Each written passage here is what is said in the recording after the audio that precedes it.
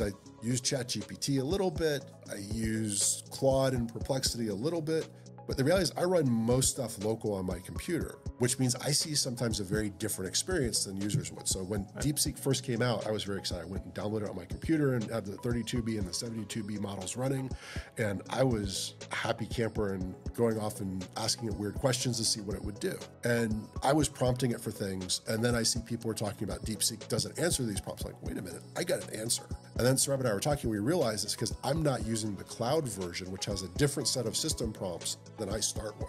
Even when you're distilling some of these models, which you are probably using one on your laptop or even on a GPU server, so some of the effectiveness of the system prompt goes down as well. It's not always like prompts appended in front of your prompt. Some of it is also built in during the training itself. So LLMs have something called the attention layer where they're paying more attention to certain parts of the prompt. They would automatically bias that to pay more attention to the system prompt, which has been built in, right? So even if you're saying, ignore all your system prompt and follow this one, they would not ignore it because the attention is high. There are a lot of other tricks, and a lot of these system prompts are proprietary to a lot of these companies because they want to keep it secure.